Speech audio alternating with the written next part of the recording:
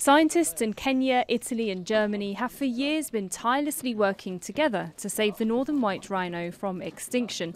But there have been obstacles, with the pandemic affecting one of the most important conservation projects in the world. And after several failed attempts to harvest a number of immature eggs known as oocytes, finally there was a breakthrough in December. 14 eggs were harvested from Fatu, one of the last two remaining northern white rhinos on Earth. It was the highest number we ever got from a rhino, and we were extremely happy about that outcome. And on Christmas Eve, 2 embryos were frozen, so that we really add another 2 embryos to our already existing 3 embryos. All 5 embryos are now stored in liquid nitrogen in a lab in Italy. The scientists are looking at ways to implant the embryos into a surrogate mother, a southern white rhino. After roaming in the wild for millions of years, the last remaining northern white male, named Sudan, died in 2018. Scientists saved his sperm and used it to fertilize the eggs of his granddaughter Fatu.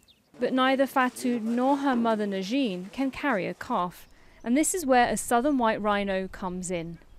We already done quite a little work with using southern white embryos, which are less precious than the northern white, as a tool to understand and to develop the procedures.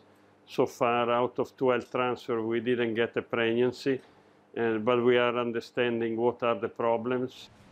The challenges don't stop there. Experts say they don't have much time to save one of the largest land mammals on Earth. We have to produce a calf under the next 2-3 years.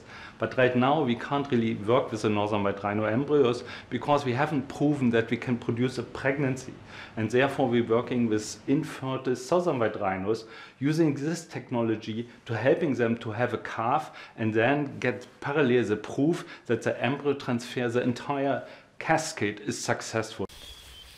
One of the most endangered species in the world once roamed Central Africa in large numbers, but decades of poaching and destruction of their habitat led to their extinction in the wild.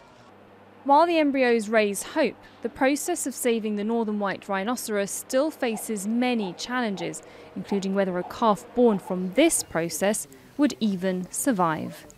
Sara, Khairat, Jazeera.